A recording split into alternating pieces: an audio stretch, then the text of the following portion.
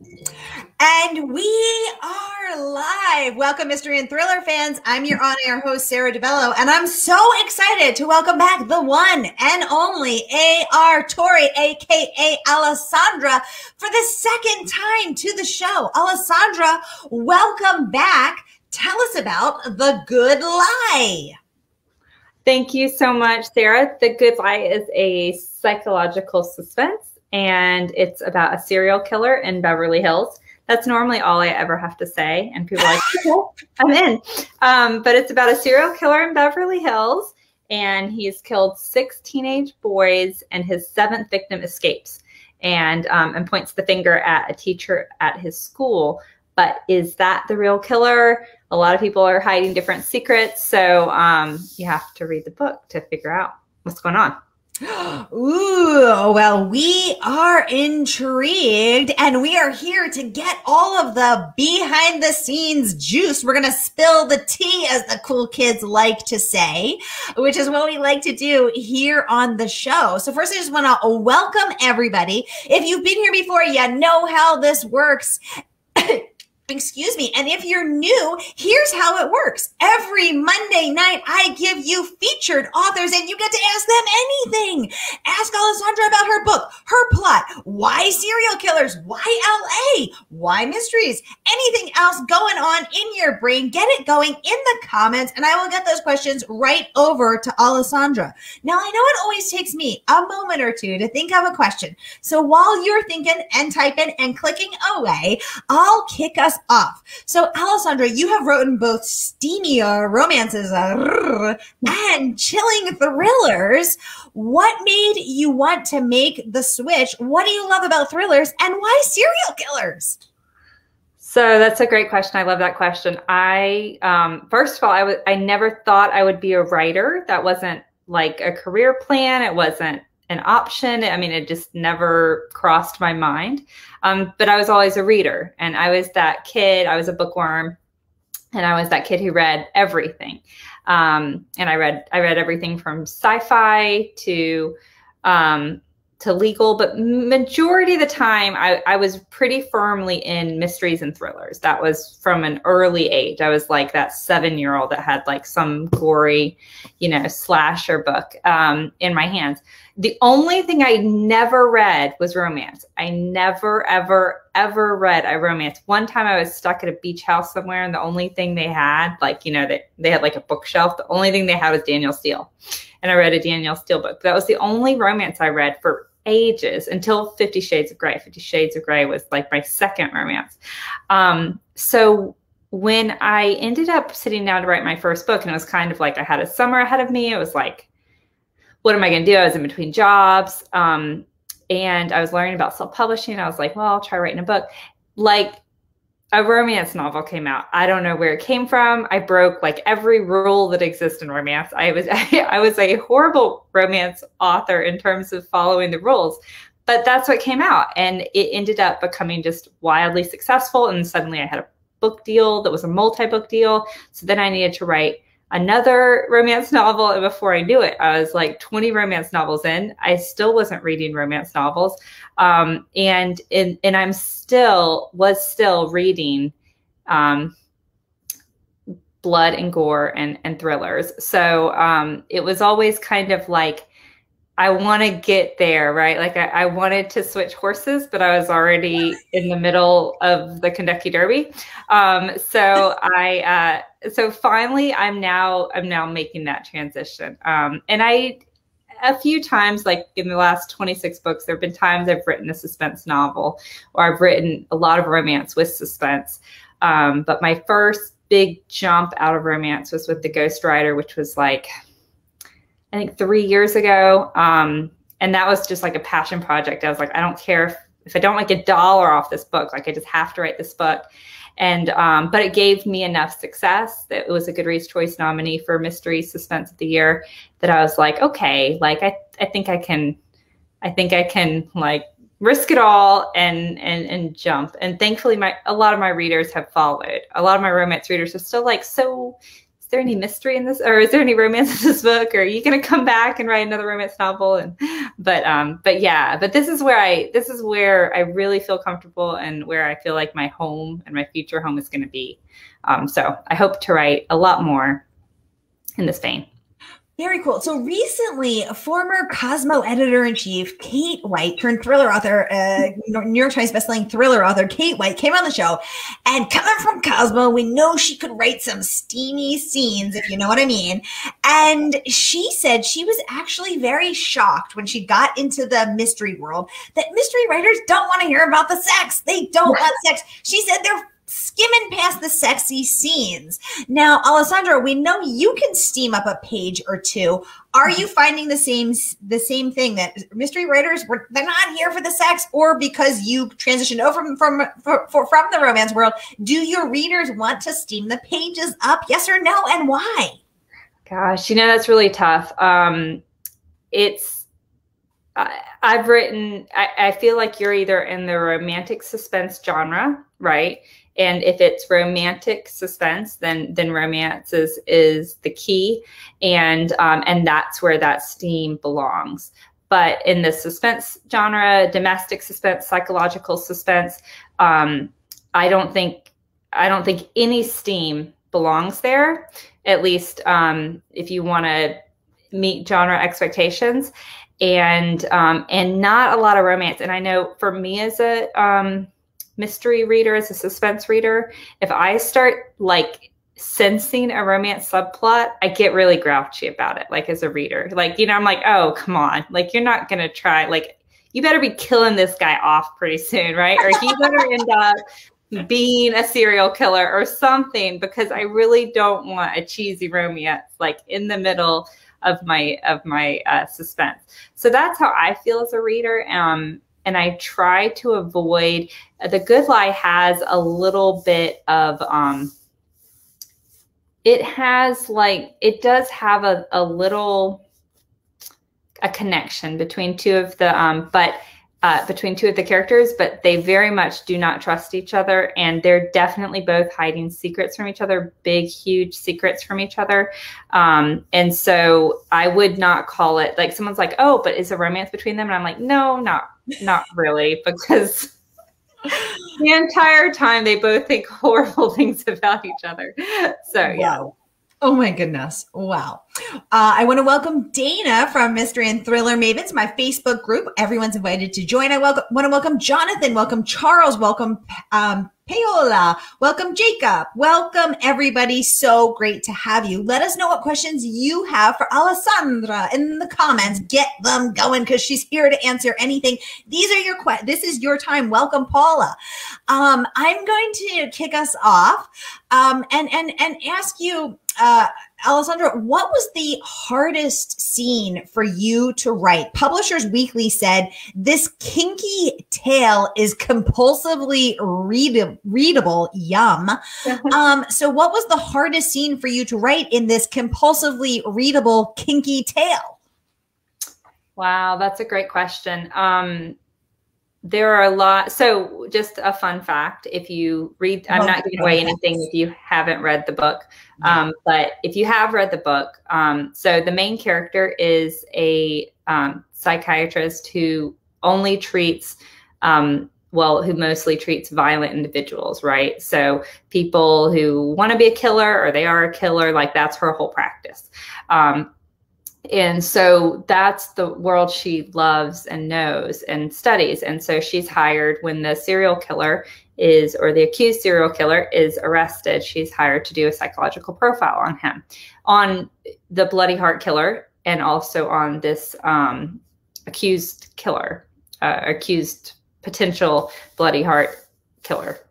And anyways, so the first few drafts, my editor was like, we need to know more. Like, we need to know more about the psychological profile. We need to know more about like the psychology behind it and whatever. So with each draft, I would add more information. And every time I would add more information, I was like, I really feel like I'm drowning the reader in this, like, in these details. And I knew I found them super interesting, but a lot of times we find things, it's a lot of times as writers, it's like we have to show off everything we know, which is that's not a good thing. But we feel the need to show off everything that we've researched because we've put so much time in. And I was ultra sensitive to that. I did not want to do that. And every draft, she'd be like, we need more. I was like, this is way too much information, like these readers. But I'm reading the reviews, and it's one of their favorite things about the book is really how deep Gwen, you go into Gwen's mind and into the research and psychology of a killer. So it's interesting. I emailed her the other day. I was like, I was wrong. Like, you're right. Like we went deep enough, or we went where they wanted to go. But that was one of the hardest things, was really me kind of in that uneasy place where I was worried that I was telling too much or sharing too much, but also at the same time balancing this very fine line of keeping the reader guessing while giving them information. So that was a struggle for me as a writer. The biggest scene, the climax scene, was one I stressed over a lot because it had to be done right. And I had so many different puzzle pieces to put together. And I was so worried that I wouldn't, I've done all this buildup and then I have to execute it. So I was really concerned about that. And I rewrote that scene 4 or 5 different ways. But I'm happy with how it came together. Very cool.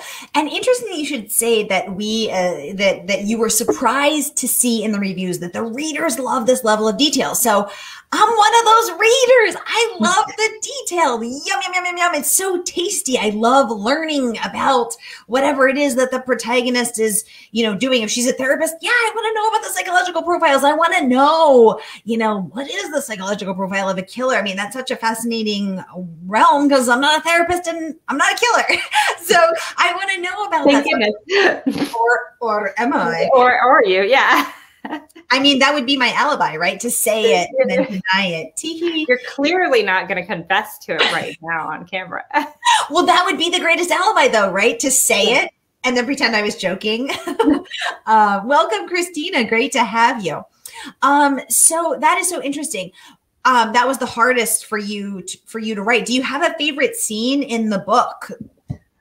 I really love a lot of the scenes with the main character's best friend. She's also a shrink at her practice, but her best friend is a sex therapist. So they always have really fun conversation. Her best friend is like wild and just will say anything. And it was nice to have like those lighthearted moments in what was a pretty it's a pretty dark book. So I enjoyed writing those because every time it was like, okay, this is like my candy bar, after I just described this crime scene or whatever. So I really enjoyed those scenes. If I had to, it's hard for me to pick a favorite scene, but I really love the opening scene. In the opening scene, you see the 7th victim, or the 7th potential victim of the Bloody Heart Killer, and he has escaped and he is coming home. I mean, he's like run miles and he's going up. So it's a very wealthy Beverly Hills street, and he's going up to this big massive gate that is his house. And inside you can see his mom, and it's been 6 or 7 weeks that her son's been missing, which typically with the Bloody Heart Killer, he should be showing up dead any day. So she's really in just this waiting game where, she's waiting for news that her son's dead body has been found. And she hears his familiar ring of the doorbell, they have custom gate codes. And so she hears it and it really hurts her, and because she thinks it's one of his friends or somebody that he's given his code to. And so when she sees him, it was very emotional for me to write, because I could just imagine being that parent and you've lost hope, and then you see, and also the son. But I also just I've always, as a reader, loved that escaped victim, and what happened to them, and what stories do they have to tell from the past 6 or 7 weeks that they were held captive. So there was just that opening scene was one of my favorites, because there are so many different pieces. And I loved opening the book with that scene. Originally, my first draft, I did not open with that scene. I opened with a scene of a man killing his wife and then immediately regretting it. It was one of her clients, the psychiatrist's clients, killing his wife, which he had fantasized about over and over again, but then immediately just like falling apart. And we ended up nixing that scene, and it's now, you know, I'll have to use it as a deleted scene somewhere to share, because I used to love that scene, but the editor was like, and I agree with it was. I was in love with that scene, but it really didn't make sense to share that and just start on that note with the beginning of the book. Wow, that's so cool to know that the opening scene was not always that, and that the one that you had envisioned was actually axed all together, which is, of course, always very painful. You're like, farewell, old friend. Go the way of the dodo bird. Like, you know, adios. Nice to have met you. I will see you again one day. Yeah. Someday we'll be reunited. Oh my goodness. I love it. Alessandra, what is your best advice for writers, for aspiring authors in the mystery genre? My best advice for aspiring authors in the mystery genre. I'd have to say, first of all, read the genre like crazy. I work with a lot of new authors, and a lot of them are like, oh, I don't like to read. And it's like, okay, that's the first red flag. Because, and I say that after writing almost 24 romance novels and not reading romance. But it's one of the things that hurt my success in that genre. You want to write in a genre that you love, and you want to read great writing in that genre so that you can know how a story should be told, what is expected in that genre, and then the different ways. A lot of times I'll be writing a scene and I'll be trying to figure out a way to say something, and I'll think of another book. I'll be like, oh, you know, in book XYZ, they unfolded it like this. And that is a way that I could do it. I could use some of those same tricks of the trade. So you learn so much and then you have to just write. You write all of the bad words out. So, you know, if you're starting to write your first book and you're like, this is horrible, it might be horrible, but you have to get those bad words out, and you have to find your voice, and you can only do that by just writing and writing and writing. So, and I'm now on book 27. My first drafts are still horrible. So that's just part of my normal process. I write really crappy first drafts, and then I just start slashing away and tightening them up and improving them with each round. And now my editors know, but I think like the first time I sent my first draft, like an editor was like, oh my God, like what? I don't want to deal with this author, you know? And then she has now learned, like, okay, like Alessandra's first drafts were always crap. Like, it's okay. Like, how are we going to fix this? So wait, did she tell you that, Alessandra? Was she like, this is crap, I don't want to work with you? Or did you hear that through the grapevine? Because I would be no, but now we're close friends. And now like the first draft, like she sent back a lot of edits. I mean, at that point she's contractually obligated. She's stuck with me, right? But she had read my completed work. So she knew, like, okay, I know this woman knows how to tell a story. Like, I have no clue why she's sending me this dumpster fire, but I know, like, you know, I had proof of concept. Like, I had proof that I do know how to tell a story. And so, but with like the second or third, and once we got to be closer friends, she was like, now I know that when I get a book from you or a draft from you, I don't like freak out, because I'm like, oh my God, you know, she's like, because I can see, she's like, you really make dramatic improvements in your rewrites. And that's just my process. But if I was a brand new author, and I would tell you, for my first book, I wrote that horrible first draft. I read it over a couple of times. I was like, yeah, it looks good. And I published it. And that was what I did back in 2012, because I didn't know any better. Now I have a much more critical eye. So I can identify that I'm writing crap, but it's okay, because that's my first draft. In the words of Anne Lamott, a shitty first draft. Yeah. Bird by bird. Excellent. Welcome, Bridget. Welcome, Keith. Welcome, Irma. Welcome, Nancy. Great to have you. Let us know if you have any questions for Alessandra, aka A.R. Torre, and her brand new book out now. Now, Alessandra, let me ask you, let's both hold it up. Yeah. The Good Lie. Now, why this book? Did you read something in the news about a serial killer? Did that spark your interest? I mean, how did you get hooked on this? Did you have a dream? What's the skinny? I actually, so this is a traditionally published book, which means that I have to sell the publisher on an idea, right? So I had to sell them on an idea, and then we wrote up a contract, and then suddenly I had to deliver on that. So I sold them on an idea that was completely different than this book. And I still love that idea, and I'm going to write that book someday. But the idea was, I don't want to say the idea because it really is quite brilliant, but the idea was there was a main character, and she treated violent, violent inclinated people. And so that is the only thing that survived my first draft. But she was going to be treating a patient. So she was going to be treating a patient and starting to get emotionally and physically involved with this patient, even though she knew that he was a killer. So that was basically what the story is going to be about. So then I started writing it, and the book just went in a completely different direction. And so I contacted my editor when I was about 15,000 words in, which is about, 20% in. And I contacted my publisher, and I was just like, the story's going in a little bit of a different direction. Can I send you what I've written so far and see what you think? And I really kind of expected to get back an email that was like, this is great, thank you, but let's stick to what we talked about and what we contracted for.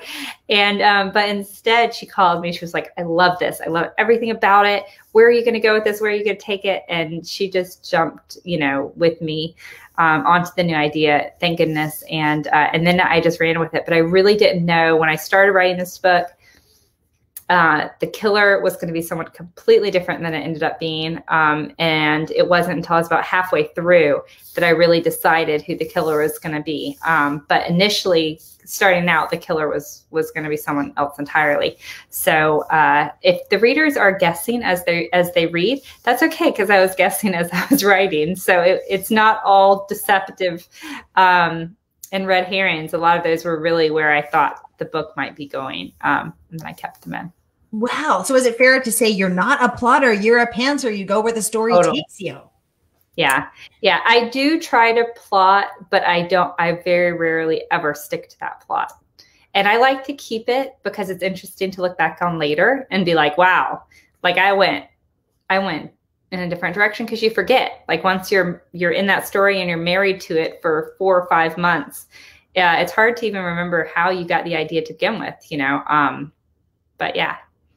Wow. So if you're writing that way, does it ever lead you down a dark path and you're like, oh, oopsie, I don't know who the killer is, or what? Like, I mean, it's how does dangerous. That work? Yeah. Yeah, it's dangerous. There have been certain books, especially in romance and my romantic suspense, because that was earlier on when I was really trying to figure out, I'm self-taught. So I was really trying to figure out how this whole writing thing works. There are times where I completely wrote myself into a corner, and I had to, throw away half the book. One book, a book called Tight, I wrote 4 different times. I wrote probably 20 drafts, but I wrote 4 completely different entire storylines. I could have published 4 different books that were totally different. Each one was totally different because I just couldn't figure out where I was going with it. And then I couldn't figure out which draft I liked better or which path. And it's really a disaster. I never suggest to someone to be a pantser, but also that's either your mind either works one way or the other, I feel. And I'm trying to get in the middle and be a little bit, a planter. So a pantser and a plotter, or a panty liner, but which is an outliner and a pantser. But I definitely lean heavy to pantsing. Yeah. And the 4 totally different books and the 20 drafts led to your book. Which one? Tight. Wait, Tight. Yeah, okay. Tight. Wow. Oh my God. That's a lot of writing and rewriting. That's intense. It's a lot. It took me twice as long as a normal book. Wow. And it was one of those, there are times where I was just like, I'm going to scrap this whole thing and just go write something else. So. Yes. So, of your last book, Every Last Secret, Taryn Fisher raved it was a glamorous and seductive novel that will suck you in and knock you sideways. Is that your goal, to write glamorous and seductive novels, or what is your goal as a writer?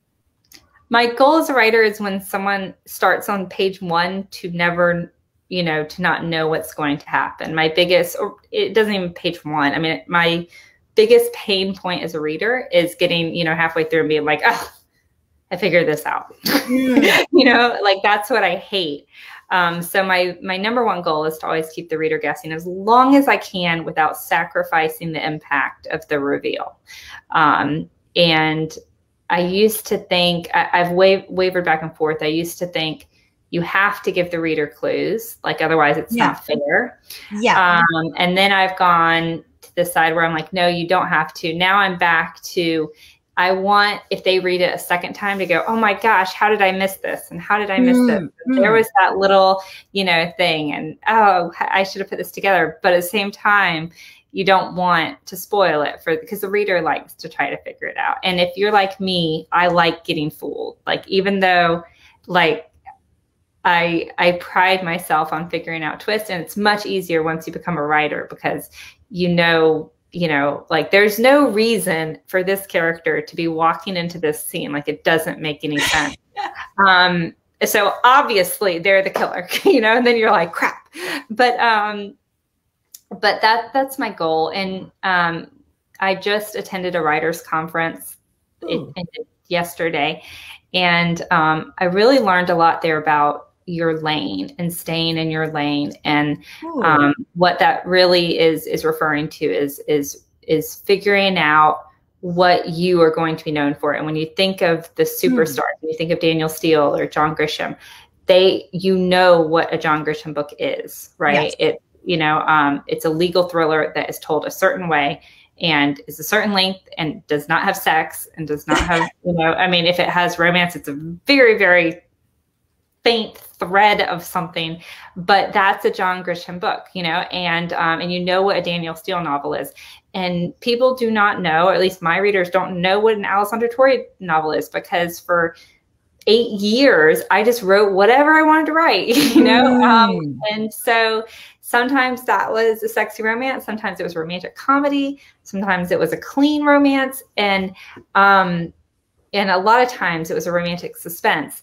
And I really hurt myself with that. And while it's fun for my creativity and it's fun for that, it hurts my readers, and it has really, really hurt my growth in my career. So now I am defining that lane, and I'm going to stick to it, and I'm not going to budge from that lane. And glamorous, seductive, I think my lane is going to be psychological suspenses that are twisted and hopefully with plot twists and keep the reader guessing, but that are in typically high wealth areas, or kind of a glamorous lifestyle a lot of times, but in that domestic suspense, psychological suspense vein. And I know my editors, my publishers want it to be sexy, but not sexy in terms of steam, but just sexy in terms of I don't know, like fun, fast-paced, that sort of sexy. Like you see a sexy pair of shoes that catches your eye, like that sort of sexy, not sexy like ripping off our clothes and making stuff happen. Yeah. Thank you for defining that sexy for us. And we look forward to your upcoming lane, seeing you thrive in that lane. I want to remind everybody that you can grab your copy of The Good Lie today from our favorite store, Murder by the Book. I'm putting the link in the comments right here. So click that link and get your copy today for the sexy but not steamy psychological thriller about the therapist treating the killer with his seventh victim gets away, which is what we all love, is that guy, the one who gets away. And how did this happen? How can it be? So you can learn more and get sucked into this fabulous world with A.R. Torre, aka Alessandra Torre, leading us into that glamorous world that we love so much. Oh my goodness. Oh, my Alexa's coming on. I thought that just scared the crap out of me. Alessandra oftentimes triggers it. Yeah. I did not know that. And it was my dramatic reading of that's what it was. Alessandra. Yeah. I was trying to give you some zhuzh there, Alessandra. But perhaps I just stick to A.R. Torre and not trigger Alexa. Oh my goodness. I shouldn't have just said her name. I know. I'm going to start talking to us again. Oh my gosh. Alessandra, it has been such a pleasure hosting you for the second time here on the show. Congratulations on another fabulous book, just racking up the praise all over the place. And we can't wait to have you back when your next book is out. Thank you. I'd love to come back anytime. I appreciate it. I always have fun with you. So thank you. Thank you so much for bringing me back. And anytime. Yay. All right, everybody, grab your copy of Alessandra's book, right there in the comments, The Good Lie. And I will see you at 8 p.m. Eastern, 7 p.m. Central with Chandler Baker here to give us the scoop on the husbands. Go get a snack, go get a drink, and I'll see you back here in half an hour, everybody.